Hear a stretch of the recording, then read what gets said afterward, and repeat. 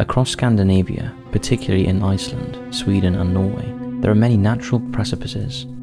that jut out from the rocky landscape, which face directly onto the land below, which can often be just as jagged and rocky as the cliff face next to it. In prehistoric times, when the tales of rituals and old gods were whispered across the land, these cliffs, known as Ättestupa,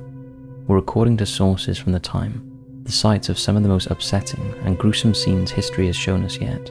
Procopius of Caesaria,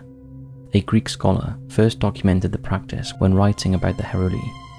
an early Germanic tribe who originated in Scandinavia,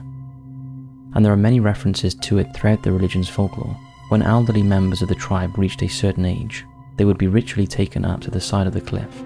When they reached the top, they would jump, shattering their bodies on the rocks and earth below. This practice may have had roots in social or religious areas,